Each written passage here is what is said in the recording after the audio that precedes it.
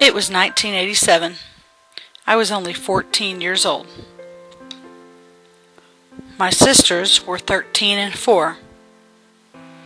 At such a young age, my family had already been through its share of medical history.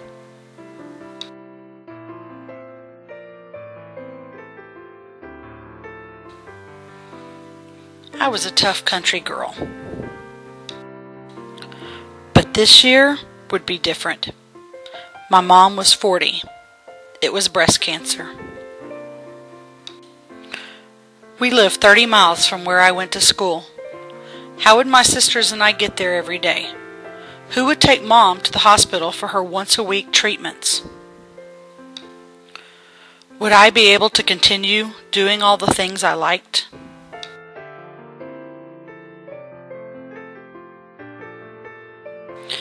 I got my driver's license 2 weeks later, the day I turned 15.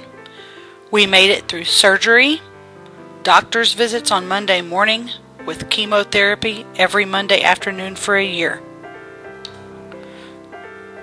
Driving Mom home, throwing up along the way, cooking supper and helping my dad tend to the things she couldn't do, and then driving my sisters to school the next day because she was too sick to go to work.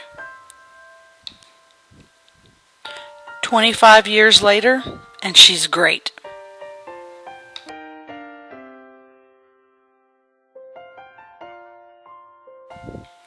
But this week, I'm turning 40. It's not if, but when will my life be turned upside down by cancer?